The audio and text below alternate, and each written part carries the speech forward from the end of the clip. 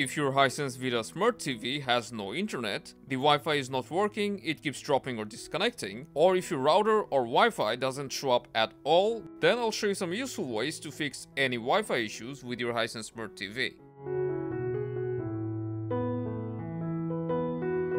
The very first thing we should do is cold boot both our TV and our router. Just unplug their power cord and wait for around 5 minutes before you plug them back in.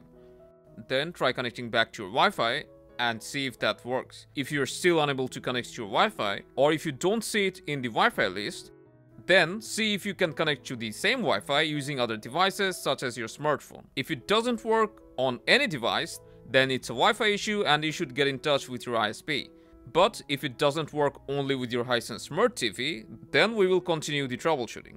Try connecting to a different Wi-Fi or mobile hotspot and see if that works. If that works, then again, it may be a Wi-Fi issue, or your TV may not be compatible with your Wi-Fi router. So if you have an older router, try upgrading to a new one. On the other hand, if you can't find your 5G Wi-Fi network or can't connect to it, then your TV may be outdated and doesn't support 5G network. In that case, stick to 2.4G.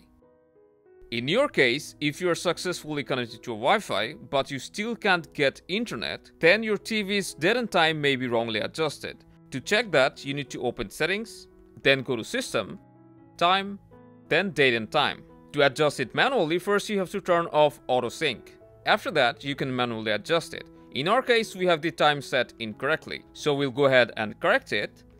And after that, our internet should start working.